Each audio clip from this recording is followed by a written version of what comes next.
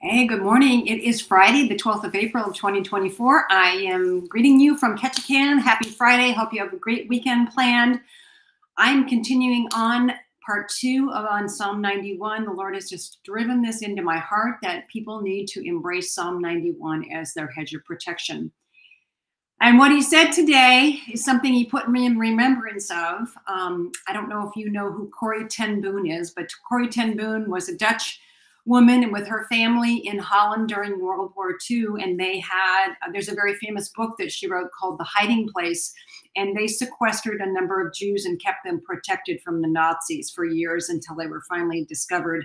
And ultimately she served time with her sister in one of the concentration camps. Her sister died and Corrie was ultimately released and has written many books about that whole experience.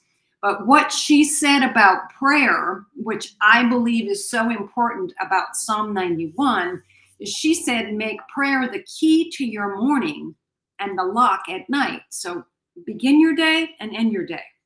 Well, as the Lord has just been compelling me to embrace Psalm 91 and share that message with you, he said, I want you to make Psalm 91 the key to your morning and the lock at night.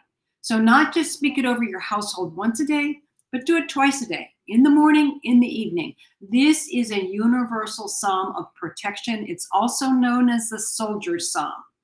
And it is so powerful that even there is documentation even today of different infantries that have Psalm 91. They speak it over themselves and they have remarkable results in battle.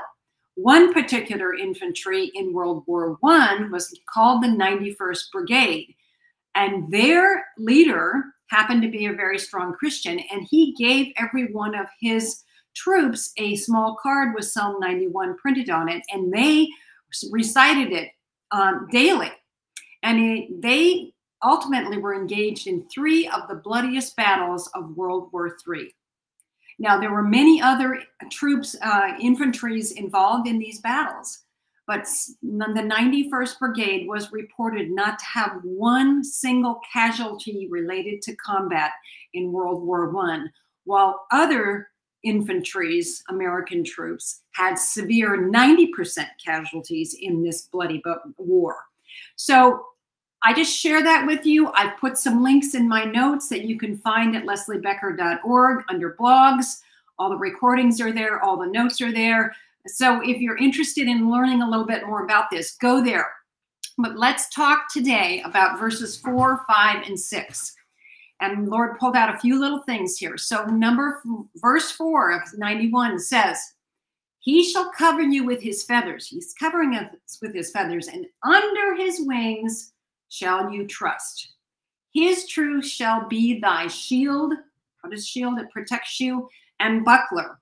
Well, buckler is not a word we use very much today in our English language, but when you look it up, as a noun, it means a shield or defensive armor. As a verb, it means to support and to defend.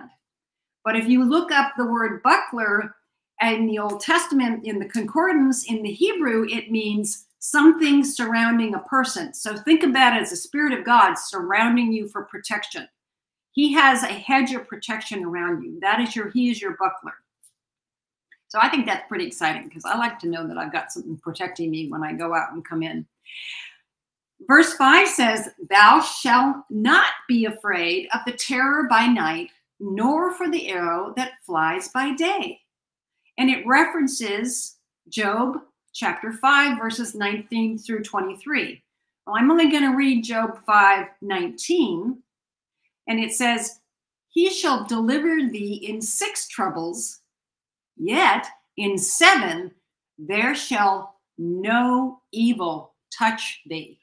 So it's just a continual. God constantly reconfirms his word throughout the Bible. So that's a really exciting passage that I wasn't totally familiar with. I knew that there was something about protection in Job, but I didn't know this specific passage, so I share that with you. 6 troubles, we are protected. He's going to deliver us, and no evil will touch us in 7. So that's great to know. In verse 6, it says, nor for the pestilence that walketh in darkness. Now, boy, don't we know a lot about pestilence. We've experienced that over the last 4 years, all of these waves of epidemics and all these different things that we're hearing a lot of things about. Nor for the destruction that lays waste at noonday. Well, let's